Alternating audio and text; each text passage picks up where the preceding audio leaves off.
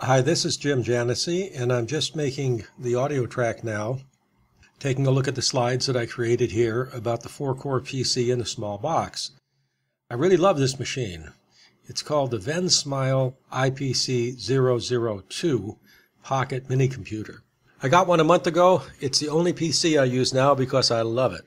It's a fantastic little box, tiny, about the size of a candy bar. And I got very jazzed about this because I was going to give my sister a hand with some sort of a portable computer. She takes trips and she likes to do some work on those trips. It turns out, of course, if you take a laptop through the airlines, you have to take it out of your case and you've got to go through security. But she found out that tablet computers don't have to get unpacked from your carry-on. So this fits the bill of a tablet computer because the box you're looking at on the screen right now is just a tiny aluminum box. No keyboard, no monitor, no nothing, just a couple of connectors, but it works fantastically. It's a 4-core machine, and here's another thing that's absolutely fantastic about this. It's got a legal copy of Windows 8.1, all paid for, and it comes with the machine. And the whole thing only costs $126. Of course, you've got to hook it up to a TV. You need a keyboard. You need to use a mouse. I'll cover that in a minute. Basically, I wanted to put this into a package because I want to use one on my desk, but I didn't want to have a whole bunch of loose wires and parts hanging out. There's a parts list provided at the end of this video if you want to replicate what I've done. Here's a page from Amazon. This is where I bought the machine, and I just copied this with a screenshot. This gives a lot of information. This is what attracted me to this machine. 2 gigabytes of memory.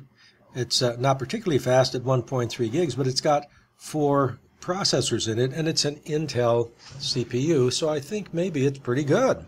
And it turned out to be fantastic. It's got Wi-Fi built in, also Bluetooth. I wound up not using the Bluetooth very much. I'll tell you why in just a minute. Here's what the little box looks like. I built this out of masonite and some very simple cheap little wood that I had laying around. I do have a table saw, so I was able to cut this stuff very readily. Basically, I wanted to fit a charger and the cord to the charger and the little PC in a box and many of the connections all in one place. This machine has 2 regular-sized USB ports. I found that there's a Logitech wireless combo keyboard, which I put into the parts list. I bought it for $20. I think the list price is $29. It was on sale. It comes with a mouse and the keyboard, and the nice thing is that is the keyboard and the mouse, both run through that same little dongle that I'm pointing to here. You don't have to use a separate one for each, which means you have one USB port free. I hooked an extension cable onto it. It comes out. I can plug a flash drive in, and that's how I can pull in files that I don't want to download, but I want to transfer in with a USB. The other plugs that you see are an HDMI out for your television monitor, and the charging plug, which is a micro USB plug, and it's plugged in this case into a 2-port charger that I stuck in here. Why a 2-port charger? Well, I thought it was kind of handy to have some extra USB power off to the side. I might want to charge a cell phone. I spend a lot of time at my desk. Why not have an extra wire hanging out so I don't have to plug in a charger? But also, I investigated LCD panel screens. I don't demonstrate it here, but it's a very nice 13 1/3 inch LCD screen. It does accept HDMI, so it hooks up well to this little PC in a box, but it also requires USB power. That's why the second port here. So the second port is very handy. It's a charger that I put into the parts list. It's not very expensive. I think it's very good. Plenty of power here for the little PC in a box. Here you see the completed package. It's just little strips of wood about 1 inch wide and some masonite, rather thin, about 1/8 of an inch thick.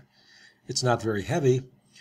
What I've got here is 2 openings at the back. AC power cord comes out one, and 3 cables come out of the other. One is the HDMI to the television. There's also the extension USB, and then the black cable that you see at the bottom is the micro USB to charge the phone. If I was using an LCD display that accepted the HDMI signal and needed USB power, that black cord would be replaced with a cord similar to the white one, so I could plug the monitor's USB plug into that jack and feed it power from the charger. The little Vensmile PC in a box doesn't have enough power to power the monitor. It will power devices, but it won't power the monitor, which takes a little bit more than this little tiny box is able to provide.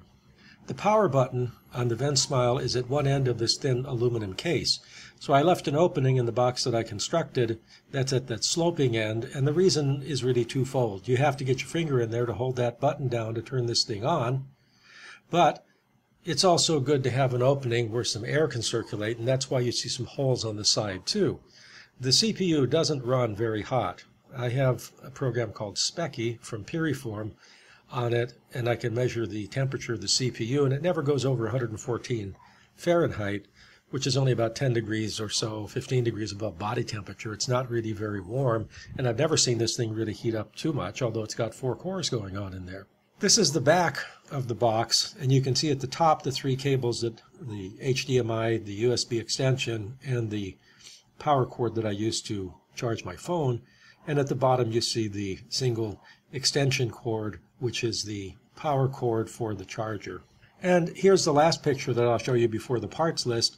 This is how it looks on my desk. Now it's just unfinished wood because this was a prototype, and I might make a few more for friends and my sister. But this one I didn't really care to try and paint prematurely. I just wanted to make sure I got all the measurements right. If anybody's interested, I can probably draft up some plans so you know how to cut this stuff up and make it fit if you wanted to use exactly the same parts. I will probably do that in the next couple of weeks because I myself will probably construct a few more of these, and it's handier if you have some template to follow rather than trying to fit it all together as I had to do this time. Here's the parts list. The iPC002, an Anker 20-watt 2-port USB charger. I expanded the memory 32 gigs using a class 10, that's the fastest class of a micro memory card. The Logitech wireless combo I use is MK270. It comes with a keyboard and a mouse, and both of those communicate wirelessly to the one dongle at the USB port. I have tried a Bluetooth keyboard. It works okay, but a Bluetooth mouse seems rather sluggish. And as I move the mouse, the cursor takes a little while to follow. So I wasn't really too interested in that approach. That's why I went with this Logitech wireless combo keyboard. If you want to configure this the way that I did, you need a USB extension cable, also a micro USB charging cable. You need a power cord. I just bought that at Home Depot. And a little tiny bit of plastic foam, because when I put the computer in there, I cushioned it at the edges with a little bit of foam, not much, but some. And you need some odd pieces of masonite, wood, nails, screws, glue, tools, and some elbow grease to put it together. I think the computer is fantastic. You don't have to put it in a box this way. You can use it loose and just run cables as you wish. But I thought this would neaten things up on the desk. Flipping back just to the way it looks on my desk, I'm really very pleased with it. If you found this interesting, I'm very happy. We've added to the net happiness in the world. Bye-bye.